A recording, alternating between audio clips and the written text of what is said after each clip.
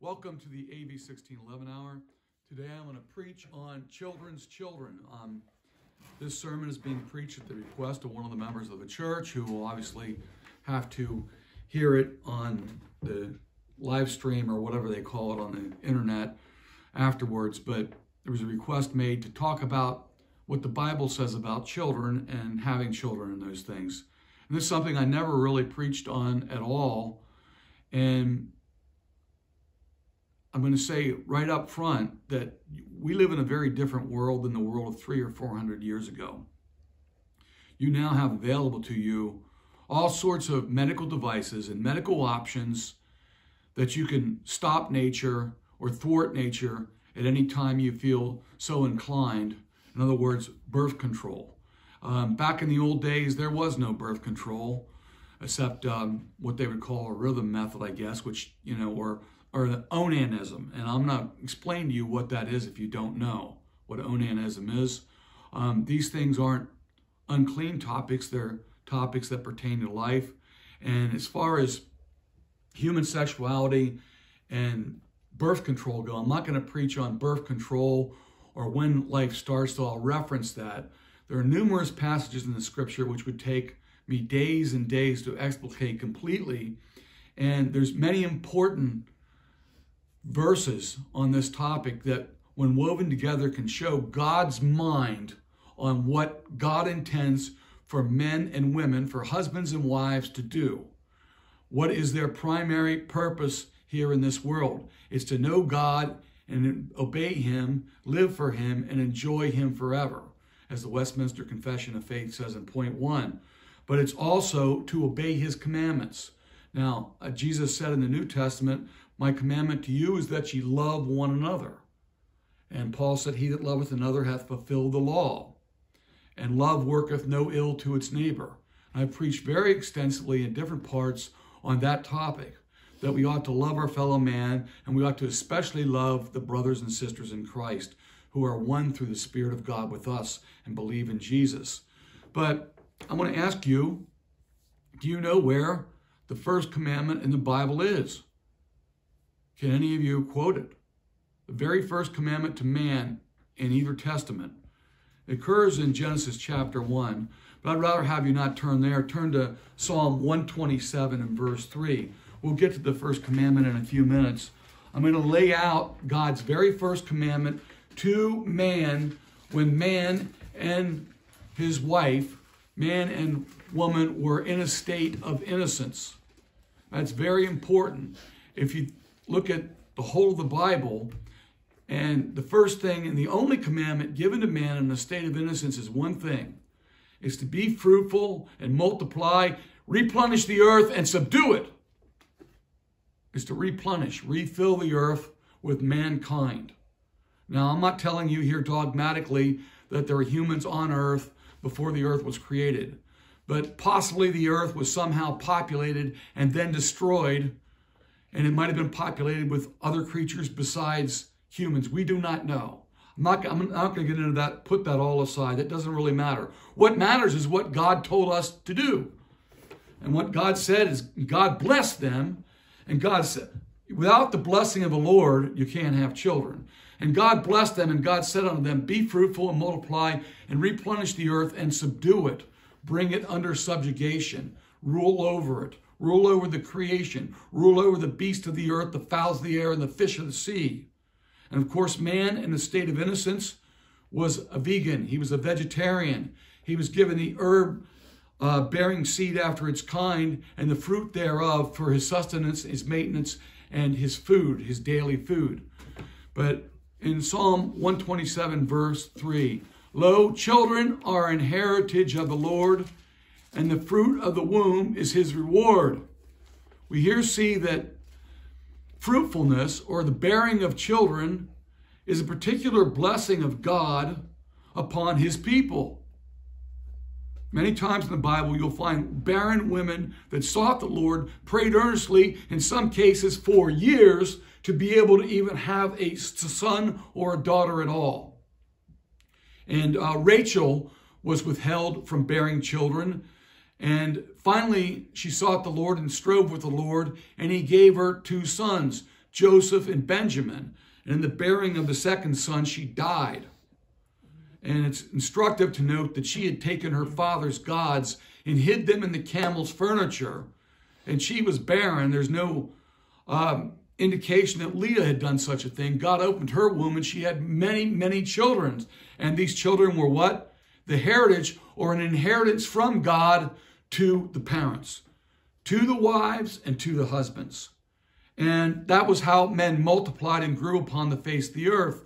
And out of that one family, which numbered about 72 people when they were down in Egypt, came multitudes of people and 12 different tribes that filled the whole nation of Israel and became a mighty people in the face of the earth and were used to bring forth the word of God and Jesus Christ into the world, that in all the earth they might be a blessing to all the men upon the face of the earth. So the birth of children to the people of the Lord is represented as the blessing of God upon those that fear the Lord and walk in his ways. Without exception, we find that the saints of God mentioned in the Bible greatly desired to have children, both literally and spiritually. It is by procreation, that is procreation, do we understand that? What that is, by procreation, that one man, Abraham, became the progenitor of numerous nations of people according to the promise of God. Excuse me. Even the son of the bondwoman, Ishmael, became the father of princes and peoples, simply because he was Abraham's son. The sons of Keturah, Abraham's wife, whom he married after the death of Sarah, by procreation became numerous nations. The birth of children ensured the continuance of the family name and line. The nation of Israel came out of Abraham's loins by the promise of God. So we find that one of the marks of the blessing of God upon a man and his wife is the bringing forth of children, and many children. We find that women that were childless strove mightily with God, seeking the blessing of being able to bear little ones unto the Lord. It is instructive as well that one of the first commands given to Adam and Eve was as follows. Now you can look at that for yourself. If you look in Genesis chapter 1, verse 26, and God said, "Let us make man in our image, after our likeness, and let them have dominion over the fish of the sea, over the fowl of the air, and over the cattle, and over all the earth, and over every creeping thing that creepeth upon the earth." So God created man in his own image. In the image of God created he him. Male and female created he them. God made man in his own image. God is a creator, and he gave man and woman together the power to come together and be the cause of the creation of new souls coming upon the earth. Verse 28. And God blessed them and said unto them, "Be fruitful and multiply." This is an absolute commandment of God. The Christians in past generations believe that. But we've been tainted by the world, the flesh, and the devil, and been taught that it's up to us when we have children. Now, I have never, even in the state of being a lost heathen, there are a couple things I did understand.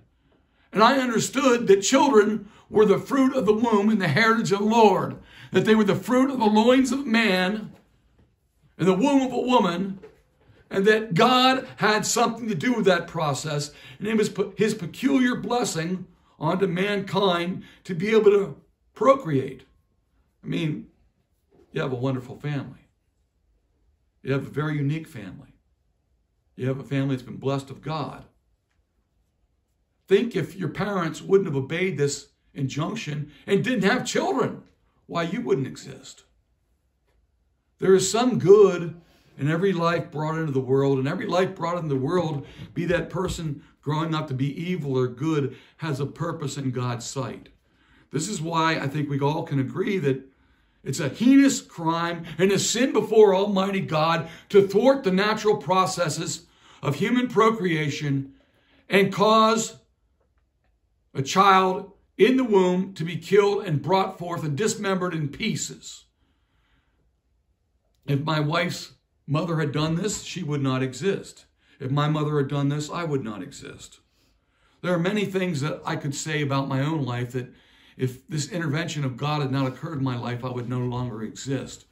But the Lord intervened in my life repeatedly and gave me life for death in numerous situations where me following in my own instincts, my own sullen, craven, perverted, sinful nature would have got myself killed. but God, for his own purpose, chose to keep me alive. Life is a gift of God. And who are we to tell God what he will do with his own? Don't we all belong to the Lord? Yeah, we do.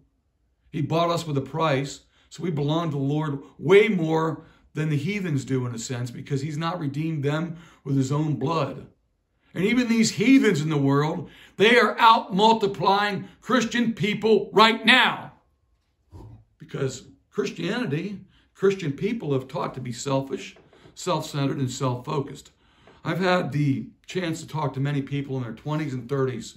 The statements they make about marriage, about having children, are amazing to me. They've been taught against having children. They don't understand and know that children are an heritage of the Lord and the blessing of God. They've been taught that children are a choice. In olden days, children weren't a choice, they were a necessity. Because a couple to survive and have a thriving farmstead would need to have many children, like the Mennonites and the Amish do. There's no birth control going on there, is there? And they have multiple children, and they run huge farms with their children. They teach their children to be workers from their youth up. There's some good traits, some good Christian traits in those people, even if they're not really Christians. They have some good habits. They have a Protestant work ethic. They're descendants of the Anabaptists, who were Protestant rebaptizers. They became very stolid and stodgy in some of their ways, and they have certain traditions that maybe could be said to be outside the Bible, but they don't hinder God in his work. Who am I to tell God that I'm going to put a glove on and not fulfill my purpose here on the earth? Now, there comes a time when every man and every woman will get past the age of being able to have children. And you never know how fast that might happen. Through a flaw of nature, through a health event, a health crisis in your life, you could end up not being able to bear children, and you don't know when that time is. Or even if you're able to bear children into your early 40s as a woman, and even if you're able to impregnate your wife as a man into your 40s or 50s, you never know when that ability will be taken away. So it's something you ought to use before you lose it. You never know when the Lord might say, well, you've not obeyed me. And I'm going to bring this up because this is serious business. What are you going to do in the latter end? I sought to fulfill these commands, and because of my own sinfulness and my sins finding me out, it wreaked havoc in my progeny and my children, wreaked havoc in their lives. My sins found me out. And our sins often find us out. Even if we do have children, we see that our sins find out our children and our children's children. But how much the more, if you're a Christian, walking in the light of God, should you not obey this commandment to be fruitful and multiply and replenish the face of the earth? That command of itself has been the cause of Christians in the various nations of the earth, when Christianity was strong upon the earth, to have 5, 7, or even 9 children. Why the man that wrote, "It is well with my soul," I brought this up previous, I think, not too long ago. I read the story of it. He had a wife and 4 daughters that were coming back from England on a ship. The ship sunk. All 4 of the little girls were killed. But his wife survived. And he wrote, it is well with my soul. The Lord giveth, the Lord taketh away. Blessed be the name of the Lord. Noah had 10 children. And God took them all away in one day. And then when God restored Noah to his prosperity and the blessings of God, he gave him 10 more. Either the Lord resurrected those 10 children, or he gave Noah and his wife Fecundi, I don't know how to trouble, made them fecund. Fecund is F-E-C-U-N-D, and iti, fecundi, is fruitfulness, the quality of producing fruit, particularly the quality in female animals of producing young in great numbers. The power of producing or bringing forth. Fertility, the power of bringing forth in abundance. Richness of invention. God blesses his people with the ability to reproduce. Sometimes they bear children and then the children die. And we have a whole modern paradigm in this matrix that's been set up for humankind to live on the earth and die on the earth without God. And they tell you that you have all these choices.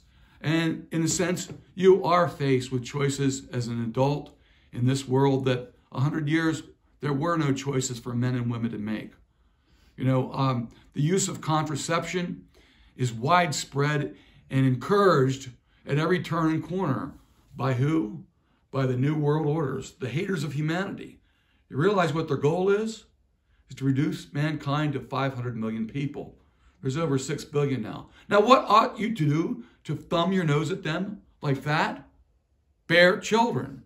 Have Christian children. Raise your children as Christian. Have those children raise children as Christian and stick it in their face. You know, I understand that, see, people regard childbearing as a burden and not a blessing anymore. I know a man that got fixed permanently, and he said, I don't ever want kids. Why would I want to bring children into this world? Why wouldn't you want to bring children into this world? It's a command of God. Man's a professing Christian as well, I might add. But failure to take God seriously at his word and scrupulously to obey his commands is one of the sides of the backslidden state of the church and selfishness in the people of God. Instead of viewing children as a blessing and the heritage of the Lord, many look upon childbearing and children as a burden and even take steps to ensure that no offspring will result from the physical aspect of marital relations. That's not what God said to do. He didn't say thwart my purpose. He said bear children. There's only one way to do that. Now, of course, that's right, I forgot. We've got artificial insemination now. So that now perverts who are incapable of bearing children with their pervert partners have now gone around God and found out a way to have children and raised perverts like themselves. What, Christian person, ought you to be doing to fight that evil? Have children and raise them to be Christians and teach them that that kind of behavior is evil in the sight of God. Well, I can get very wound up about this. I've always believed that part of man's purpose on the earth was to fill the earth and for us to multiply and replenish the face of the earth. And it was nature's process and nature's God that gave us this process of having children. There are many blessings that you have from having children, and you see the glory of God in the face of your child when you bring a child into this world.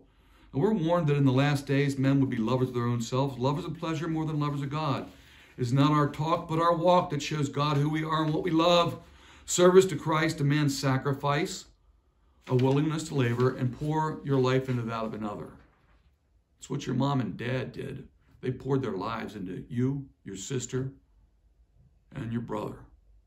And it's borne great and mighty fruit.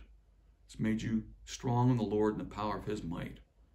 God has handed down blessings to Christian people in the form of children who then become children of God in their own right and have a standing before God in their own person and no longer are dependent on the parents for faith, but have a faith that's their own faith, a faith of their own that they live and can die by and do well with. Being a teacher demands much time and preparation for that moment when the teacher stands before young people, seeking to impart them the knowledge and ethics necessary to have successful lives and good careers. Being a preacher demands the sacrifice of time to study and pray, and a willingness to put all else aside to excel at the great goal of imparting the word of God to whomsoever will hear. Now, all Scripture is given by inspiration of God and is profitable for correction, for reproof, for instruction in righteousness, and for doctrine, I've got it out of order there, that the man of God may be perfect, thoroughly furnished unto all good works. All Scripture is relevant to us and is profitable for doctrine, for reproof, for correction, for instruction in righteousness. So certainly the first positive command of God will be instructive to us for doctrine. Now, the lives of the saints in the time of the Bible are lives of sacrifice to the work of the Lord, and the greatest pleasure to these men and women in the Bible is to see the word of God multiply and grow, imparting faith to others who will then do the same.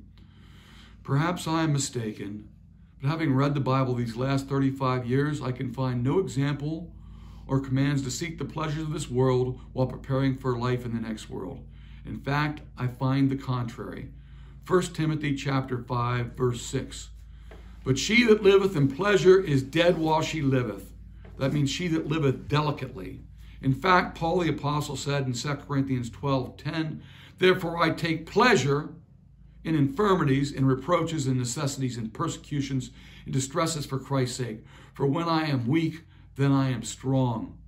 Can any hearing my voice imagine Paul the Apostle describing how he had taken a vacation from the ministry and then recount all the things he saw and did on vacation, how much he enjoyed it? He's our role model. Every journey he took, every place he went, it was a missionary event to save souls. That's a picture of what our lives should be. And if we do go on a rest, on a respite, on a vacation, we ought to be a witness and a testimony to all those people that serve us, wait upon us, and relate to us during that time. That's the great goal, is to live for Jesus Christ, and having lived for him, then die a good death in Christ. The Bible is our standard. We are in a warfare with Satan our whole time on the earth, and we are soldiers of Jesus Christ. And the things of this world are to be used without abusing them, and we be diligent to make our election and calling sure. Salvation is of the Lord and was brought for us by the suffering and blood of Christ, and not by works of righteousness which we have done. But we are admonished plainly in Titus 3, verse 8, this is a faithful saying, and these things I will that thou affirm constantly, that they which have believed in God might be careful to maintain good works. These things are good and profitable unto men.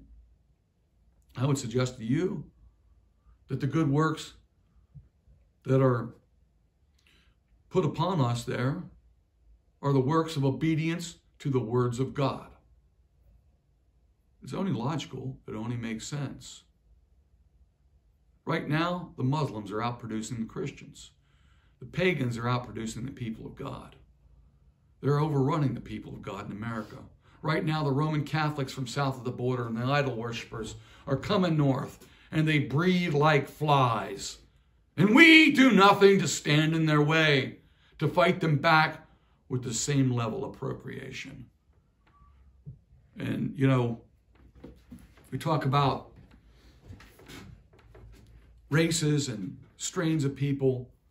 Abraham was so desperate to have a son that he listened to his wife and went in onto the bondwoman, but still he had a son who was by promise and impregnated his wife when she was 90 and he was 99. Now, God hasn't called you to do that, and he's not going to make you able to do that most likely. But he did a miracle to cause the promised seed of Christ to come forth after the flesh. Now, as others fall away from their duties in the kingdom of God, we should press further into the kingdom of God and be bold in Christ. Satan may hinder us. Physical limitations and frailties may stop us from some things, but we are spiritual beings and are commanded to walk in the Spirit and not fulfill the lust of the flesh. We ought to consider deeply the position we occupy and look to the pagans and false religionists that multiply in hordes every year. Hordes! We're being overrun by them in this nation. First it's Mexicans, then it's Central Americans. Now it's Haitians. And they're all outbreeding all of us white Anglo-Saxon Protestant people. Why is that? Because for whatever reason, those pagans are obeying God's command in Genesis chapter 1, and we're not obeying those commands like they are. They're overcoming us. They're overtaking us. And you wonder why the country is the way it is? We've left off some of our basic duties. Islamic women are not slack in childbearing, neither are the unenlightened pagans. In the face of this, Christian women ought to follow the words of Paul. 1 Timothy 5:14. I will therefore that the younger women marry, bear children, not have one child, bear children, guide the house, give none occasion to the adversary to speak reproachfully. Look at the implications of that in context of our text for the day. God's called us to great things. For a Christian woman He's given you a power and ability that he's not given a man. He's given you a power to bear children. You have a power that no man on the face of the earth has or ever can have. You're able to hold another life within your body, and after 9 months, bring forth a child unto the Lord. You're able to suckle a child and wean a child and love a child in a way that no man ever will, because that child lived in your body. There's a great grace in motherhood and childbearing. Now, I've had occasion to discuss the bearing of children with people in their 20s and 30s. Many in this age group in America have determined not to have children because they are more interested in their own pleasures than being tied down with children. Some state that the things in this country are too bad right now to have children, but there are couples who desire to have children and sometimes go to great lengths and expense to be able to have a little boy or girl. I know of a couple right now. They can't procreate naturally. So they're going the route and have gone the route of artificial insemination. And it's a very careful process to be able to be impregnated with your husband's living seed, or sperm, the Bible calls it seed, and then cause that child to come forth. And they're striving mightily for it and taking every care to have one little baby. Now, women of old wrestled with the Lord to have a son, such as Hannah. Rachel begged God in prayer to open her womb. Ladies and gentlemen, the parts of the Bible that rub you the wrong way are the parts you need to seek to obey the most. I always had a trouble with what was in James because I was a big talker. And in James, there's admonitions to shut your mouth and rule over your own mouth and what comes out of your mouth and control your mouth. And the same in Proverbs.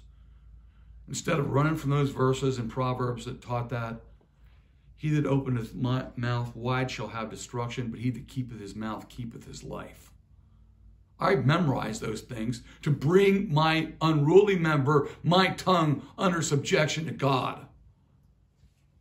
Whatever rubs you the wrong way is what you need the most in the Bible. That's my own life. Now, I want to ask you, in the Bible, God's ways aren't our ways. Our ways aren't God's way. But look in the Bible. Is there an example of a saint practicing birth control? Do you know of one? Is there any example of a man seeking not to impregnate his wife? Oh, yes, there is. Onan. Turn Genesis 38 for a minute. 38 and verse 8. And find out if the blessing of God was on what Onan did, or if the curse of God was upon what Onan did. And Judah said unto Onan, Go in unto thy brother's wife, and marry her, and raise up seed to thy brother. What we find in the Old Testament patriarchs, particularly Judah, that their lives antedated or go before Moses and the law of Moses by 400 years, but they already intuitively, implicitly understand the law of God is given by Moses. That's why when his daughter Tamar played the harlot, he said, Bring her out and let her be burnt. She played the whore in her father's household. And it turned out she played the whore with Judah. He went in on her thinking she was a prostitute, not knowing it was his own daughter-in-law who'd had 2 sons killed by God, and the 3rd son refused to raise up seed, in this instance here. And Onan knew that the seed should not be his. And it came to pass that when he went into his brother's wife, that he spilled it on the ground, lest he should give seed to his brother. And the Lord was very happy that Onan practiced contraception. Is that what it says? No. And the thing he did displeased the Lord, wherefore he, the Lord, slew him also. Killed him for not raising seed up onto his brother. That was, he was going to impregnate his brother's wife, and the seed would bear the name of his brother and be his brother's family. That's commanded to do in the law. If a man dies and he dies childless, his brother is to raise up seed onto his brother. That was commanded in the law, but Judah understood the law before the law was ever given by divine inspiration. So the only example we have of birth control in the Bible ends with God killing the one that did it. The Lord is pretty plain about what his thoughts are on birth control. Let this be a warning to some and an admonition to others. We are to love God with all our soul, all our mind, all our strength, and all our heart. Jesus said, if you love me, keep my commandments. His commandments are not grievous. I set before you this day the blessing and the curse. It is better to trust in the Lord than to trust in man. You're better to trust God's word than your own thoughts about any matter. There's safety in the Lord. And in the doing of his commandments, the psalmist said there is what? Great reward. There's great reward in the keeping of God's commandments. Psalm 128. Blessed is everyone that feareth the Lord, that walketh in his ways. Thou shalt eat the labor of thine hands. Happy shalt thou be, and it shall be well with thee. Thy wife shall be as a fruitful vine by the sides of thine house. Thy children like olive plants round thy table. Behold, that thus shall be the man that blessed. Thus shall be the man be blessed that feareth the Lord. The Lord shall bless thee out of Zion, and thou shalt see the good of Jerusalem all the days of thy life. Yea, thou shalt see thy children's children, and peace upon Israel. Children are an heritage of the Lord and a blessing of God. Now, I want to give you a counterposit for a brief moment from Hosea chapter 9. And you could look there. Hosea chapter 9, verse 9, and on down to verse 16. I preached a whole sermon on this many, many years ago, maybe before you were born or slightly after you were born. And this section in Hosea has to do, Hosea. It's after Daniel. Hosea.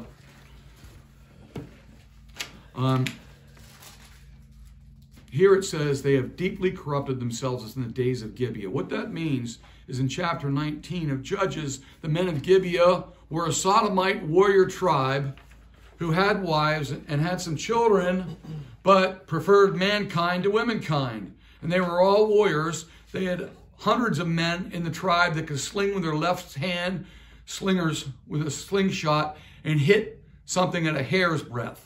They were expert warriors, and there was a big battle between the Sodomite tribe and the other 11 tribes who sought to exterminate them from the face of the earth for their behavior.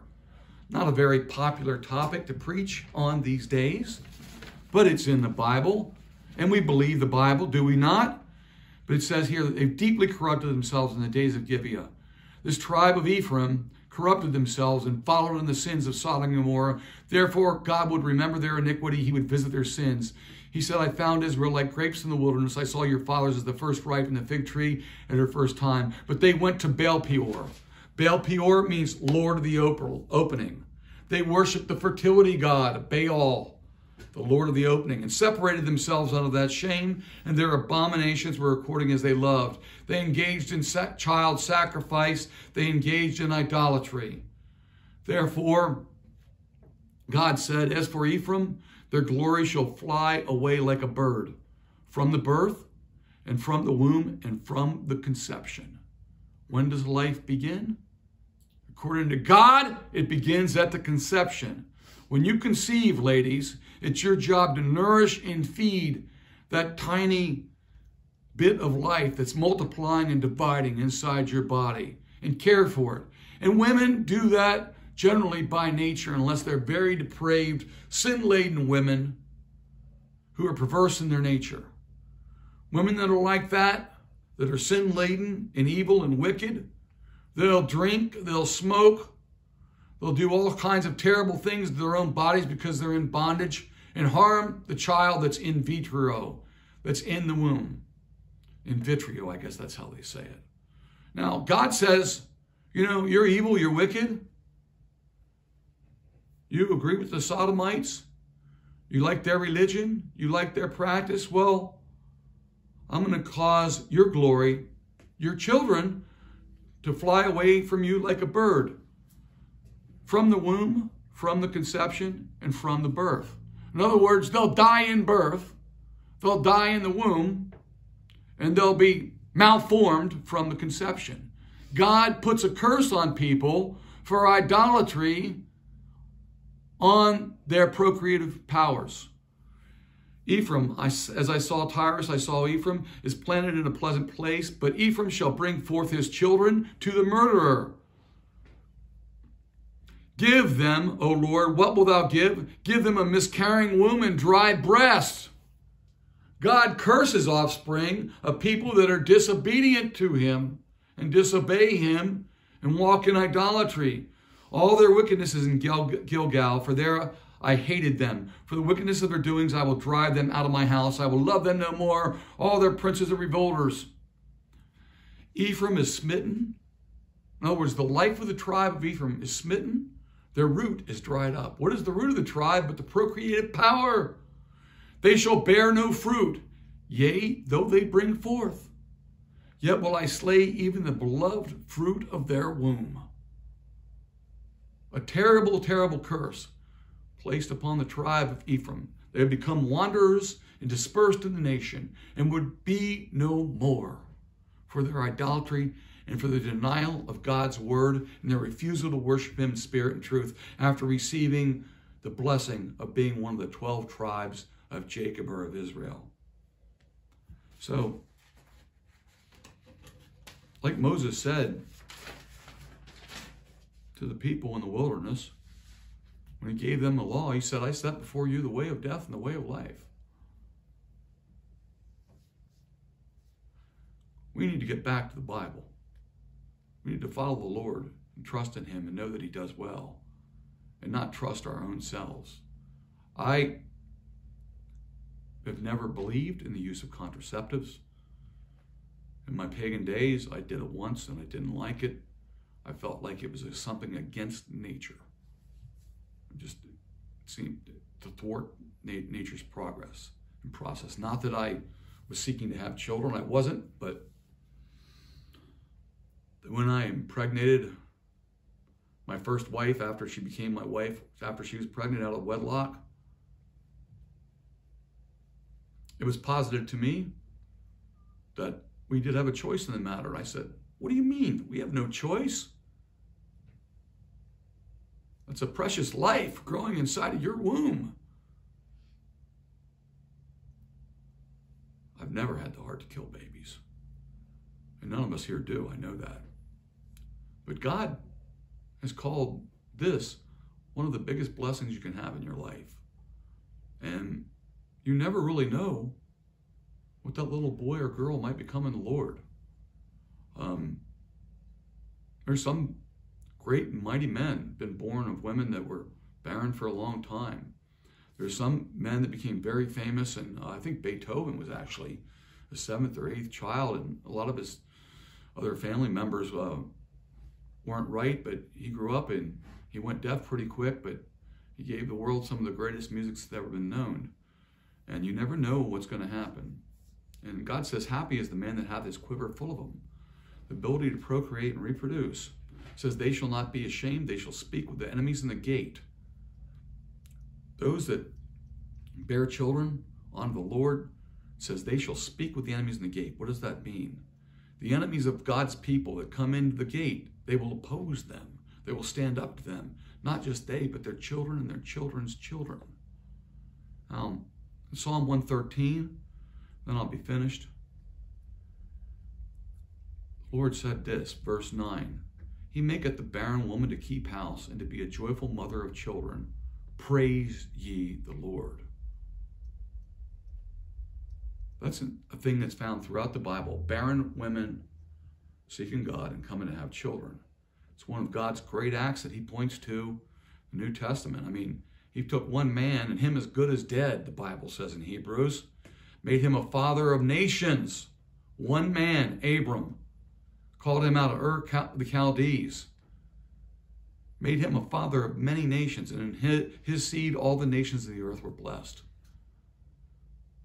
It's something to think about. Because I know that this is something that's neglected, not taught. And I got to tell you, I've been derelict in my duty and should have preached this a long time ago. Really should have. But sometimes I assume that things are in the Bible and that you, like I, read the Bible and you see the same things in the same light I do. But we don't ever see things in the Bible in exactly the same light. Some of you have a greater understanding of parts of the scripture than I probably ever will. There's certain things God's made very real to you in your life, and you know better than I can ever know. You've experienced them. and likewise myself. I sought to labor in the Word and doctrine these past 30, 35 years. I guess it's been since 1986, however long that is. And I find in Christian history and doctrinal writings that what I preach today conforms to sound doctrine and the Word of God preached by men of old, both in and outside of the Bible. And Heavenly Father,